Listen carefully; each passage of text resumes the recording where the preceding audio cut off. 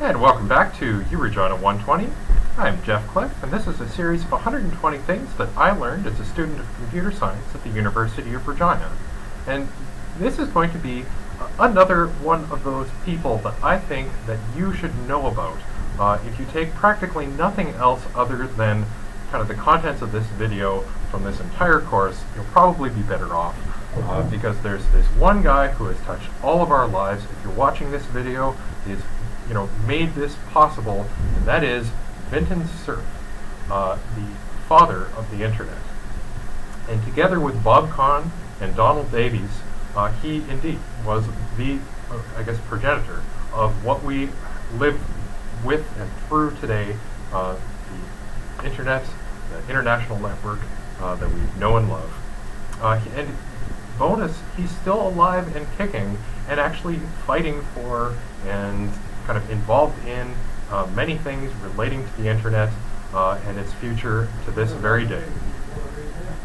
So currently he's the chief internet evangelist at Google, and he's, as mentioned, still kind of fighting to end the digital divide, which I've gone into in kind of other mediums, which I might be able to find a link to in the future. He would have been an undergrad, kind of at the level that I kind of reached at Stanford when the mother of all demos happened. He knew Douglas Engelbart, which was the guy who gave the mother of all demos, kind of the biggest demonstration of computer technology in the history of mankind, and in fact even used the system that was demonstrated in that demo, which I'm pretty sure in retrospect mentioned replacing checks as a payment method and automating grocery shopping as one of the potential things that computers could one day do if they were developed appropriately at the time. So that's kind of a foreshadowing of things that have happened since. He was president of the Association of Computing Machinery, which is a great, they publish the communications to the ACM, which is a great source of computer science news. And so that would have been, again, part of sort of his background. But just to kind of give an idea of what exactly did he accomplish, because there were certainly computers before the internet in order for them to be connected. And back in those days, it's worth kind of pointing out that it was called the ARPANET in reference to ARPA, the Advanced, actually I totally forget what ARPA stands for. It's basically the U.S. military's research project. And so there were computers and there were even communication networks at the time. There was a telephone company, i.e. one telephone company, AT&T, that owned the entire communications network, and that you were not even allowed to connect things to it. It was illegal, absolutely illegal, to connect things to the network without the explicit permission of the network owner. So this is something when we talk later about the Free Software Foundation and the kind of vision of what the future can look like. Fears that a single provider could own the entire network are founded in our history, as the history of the network itself, because this is exactly what the network used to look like in the past. But in that time, the communications was not packet switched, it was circuit switched, i.e.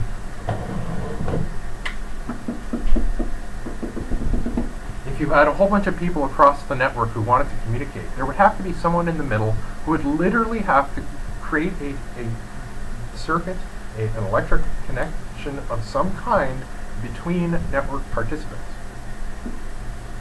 So that connection, of course in electronics, it has to be a loop in order for electricity to flow on some level or shape or form. But this path would be created usually by literal switchboard operators, usually women, who would connect wires from one point to another to make this connection, this connection happen. And then when the call was finished or the data connection was finished, it would be cut, and then there would be no circuit between network participants. So this was what circuit switching would look like, whereas packet switching is a little bit more complicated.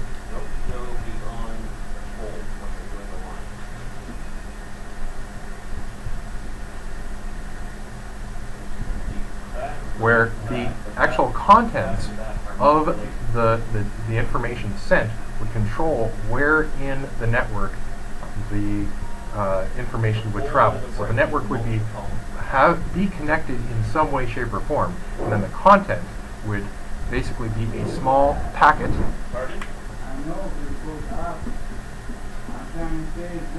of data, like a limited amount of data. And in that packet, the packet would have to know, it'd have an address of something on the network. It'd have basically kind of like a postal address of something on the network where it could be directed to. That is kind of different from the circuit switching for sure. So the networks were circuit switched. They were owned by one entity, and this was true in multiple countries around the world. And although there were networks before the internet, they involved the same kind of computer. It was usually one company who made the computers that talked to each other. So yes, the military had computers, or multiple computers. Entities like the Mormon Church had computers. There was large governments would have had computers. These computers were enormous. In some cases, they filled whole buildings. These were just very, very large, complicated things. And one manufacturer could allow their computers to communicate remotely. But communication was limited. So even in those cases, there's only so much that you could communicate between the two. It was not necessarily a general purpose thing that you could use for any purpose at all. And it wasn't extensible, so that if you had two computers talking, that was as far as the communication could go. You couldn't add another computer to the list. Or if there was multiple computers talking, again, they could only talk amongst themselves. Getting outside of that network meant using some other means of communication to do so. And computers didn't control each other. There was computers and there was the ability to communicate, but the computers more or less just gave each other data. It wasn't necessarily a kind of group effort of computing at all. And of course there were multiple endpoints on the network, but most of the things on the network were people communicating with each other and machines, like fax machines, say, that weren't general purpose enough to actually do data processing themselves. And so the question came up, how do we use computers in a command and control situation where you have a military institution wanting to give orders, and then the question is, how do you best implement computers into this situation? If you want to look at a different perspective of how this turned out, look at the 10 Ideas 50 Years video number 10 for a discussion of the kind of brains at the heart of that command and control system. But it's worth considering that they weren't sure how to do it. They weren't sure where computers would be really placed at all. And in addition to that, existing computers tended to be made by large commercial entities. IBM, didn't do volunteer work. They were a for-profit company. They made big ass computers, and their computers were extremely proprietary. A lot of the technology involved was patented, and Cerf did neither. He allowed open designs. He didn't patent his network protocol. He allowed the entire world to have it and to share it and to improve it. And what he was doing, what he was kind of tasked with to kind of implement computers in this command and control situation would have been viewed as creating a large single computer, a large supercomputer that just happened to be in different physical locations. The view of the network as a network was something that came later. That was something that, because like right now, if you have a personal computer that you're watching this on, you probably don't think about it as part of a supercomputer that surrounds the entire world. You probably think of it as your computer. If you're more advanced than average, you probably recognize that the internet is also made of computers and that you're connecting and communicating via packets to those other computers. But again, this view of a personal computer connected to a network was not something that they were viewing things as. They were viewing it as designing a computer that was basically a group, or a computer capable of group effort with different machines kind of cooperating together. and personal computing was invented later. And Cerf was one of the people who recognized that even before the days of personal computing happened, what the internet was allowing people to do was not allowing machines on the end to communicate, and not necessarily allowing computers to communicate, but allowing people to communicate to each other through a network, regardless of how the network was built, and connecting people to each other in new ways, in new forms, using new interfaces that did not exist yet at the time, and in some cases would not exist for quite some time. There's a video I just kind of found on the internet today where, in addition to humans, there's research being done to connect non-human intelligences to the network, in addition to the Internet of Things and artificial intelligence, and attempts to make us being able to communicate with them.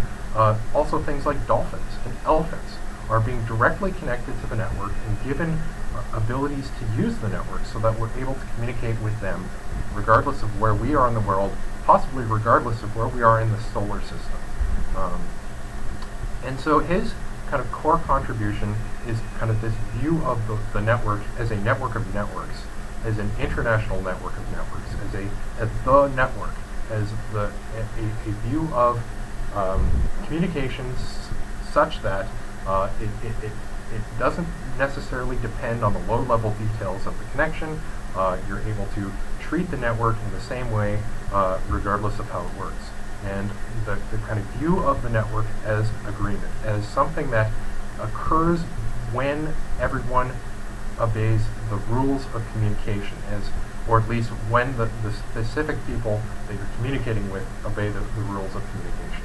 His protocols are extensible enough and will work enough that you can have TCP/IP over, for example, carrier pigeons. You can literally strap the physical packets of data that have written instructions to carrier pigeons, and those pigeons will become part of the internet. Just as you or I communicating with a computer, communicating over wireless, over a wired connection, either way, it's the same network. And it works because of this agreement that we have with our computers, the computers have with each other to communicate in a predictable way. He's pointed out that there was no real one moment where the internet became what it was. Yes, there was the day that they switched on the first host communicating process. Yes, there were the days where they laid the first physical connection between one computer and the phone network or whatever. But for the most part, it's a thing that has been building on itself since the kind of early days of the ARPANET, and we learn how to perceive what it is as we go. In particular, networks that are packet switched and are extensible allow people to do things with the network that were not intended by the original designer. So the telephone company never designed their phone system with the intent of having computers talk to each other over it. That was not the point. It was to have human beings pay the telephone company so that they could talk to each other with their voices. There was none of this kind of use of computers even imagined at the time. So very quickly, by as early as 1979, there were pop-up ads. I mean, you can't even imagine what a pop-up ad would even be in 1979, considering how few computers were kind of connected at the time. But still, even as early as that was something that came up. He certainly didn't like the idea of pop-up windows, but again, this is something that was allowed by the logic of how the network was designed. Somebody did it, and then was quickly told not to ever do it again, and then was followed by millions of people who did the same thing later on. He did work for the NSA.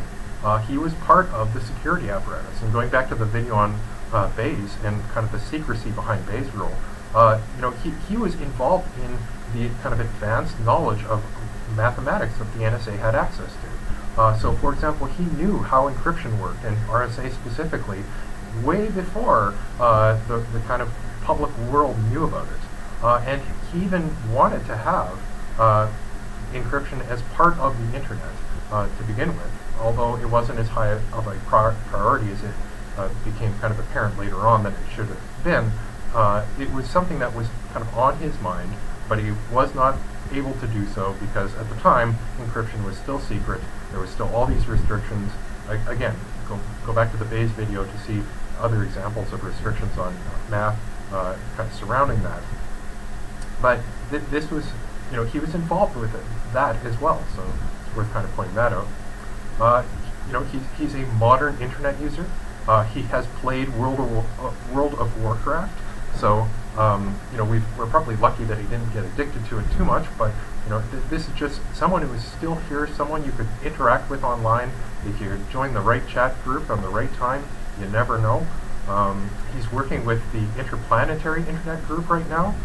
So, for example, he's got Mars, the Earth, and the Space Station network, and they're working on having a network link between Earth and the closest solar system to the Sun. So within about 100 years, although he may not live to see it, that network will hopefully be completed if we can continue to fund it and do it.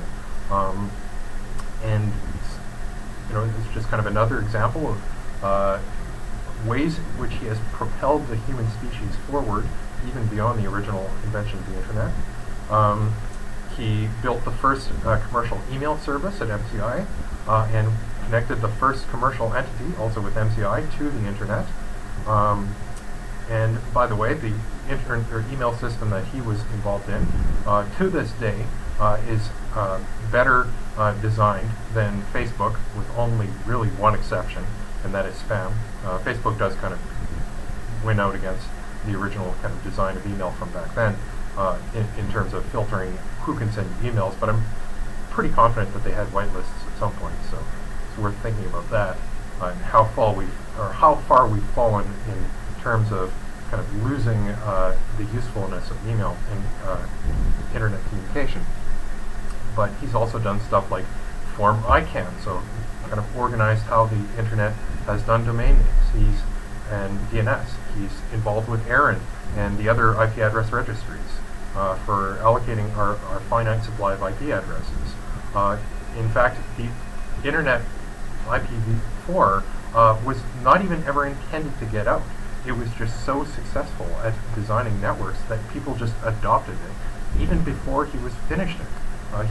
He did, in fact, finish a production version of the Internet Protocol in about 1998 or so with IPv6. And unfortunately, companies like T-Baytel refuse to upgrade to it, or are dragging their heels in upgrading to it, even though from the architect himself, we've been told very clearly this is the fruit of the attempt to make an internet protocol.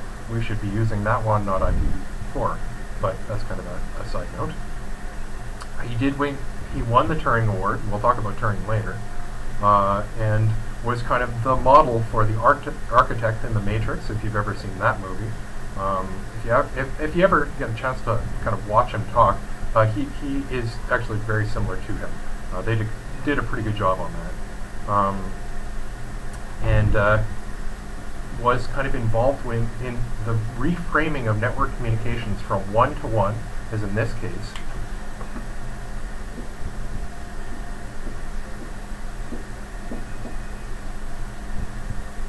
to many-to-many communications, which, again, can take place among many people on top of the internet. So it's not even just necessarily the fact that we're all connected individually, so much as the fact that we are all connected as a group and connected in groups to each other, so that you can do stuff like Ripple, for example, where you can find cycles between different subsets of the network, or parts of the network that can communicate in certain ways that apply other certain things. All of these things were very not obvious when the network was first being designed as a single supercomputer that happened to be in different geographic locations. He's made a point that we're not putting nearly enough thought and time and effort into backups and permanent data recording, and we're especially part of the kind of Google scanning of all the folks of humankind. We have all this knowledge that is being increasingly sucked up into the cloud and put on computers, and we're not really putting a lot of thought into preserving it. So guys like Jason Scott are doing a really important job by maintaining stuff like the Internet Archive, where they're trying to record history in a way that can be preserved for a little bit longer than, say, a decade, or in the case of GeoCities, where the entirety of GeoCities just kind of disappeared one day with very little notice, and a lot of history was lost. And he worries about that, and is involved with groups trying to kind of fix that.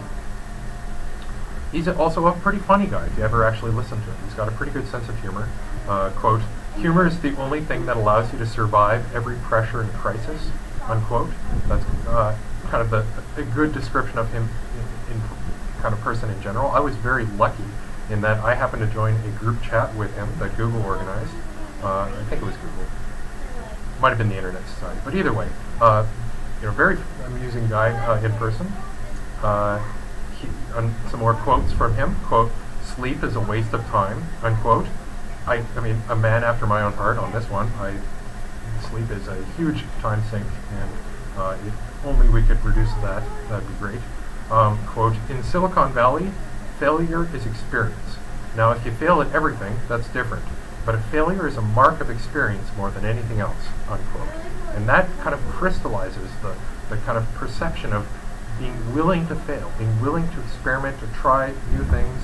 Again, going back to the kind of horrible, horrible freedom video, if you have the freedom to fail, sometimes you can make these massive and wonderful accomplishments. Again, only once you've kind of failed a couple of times to kind of get experience with what it is that you're trying to do. As a kind of concluding point, a last point, as he is getting kind of up there in age, quote, "You don't have to be young to learn about technology. You have to feel young," unquote. Which, again, is a good point. If you approach technology with the beginner's mind, if you kind of look at the situation as something that you can become involved with and you can learn about, you'll have a much better time than if you are afraid of it and are kind of forced to sit on the edges of the network and only do things the way that the network wants to be done. So, kind of long story short, go check him out. Go Google him, check out his Wikipedia page, see if you can find out kind of how you're connected with him, because the network is a network of connected people. So you're probably going to be somehow connected to them. It's worth doing the work to see how. So, as usual, if you'd like any questions, other than emailing him directly, feel free to ask. I can try to field. Won't be able to do too much on that, but I'll field any question you'll throw at me. In general, if by some miracle you end up watching this, Vint, thank you so much for making this beautiful internet thing. It has improved the human race probably more than almost everything else ever invented. As usual, there should be a Bitcoin donation address here, but I think if I can find it, I'm going to replace it with the donation for the Internet Association, or one of the main Internet societies, which is also worth doing so. So, hopefully you enjoy. See you next video.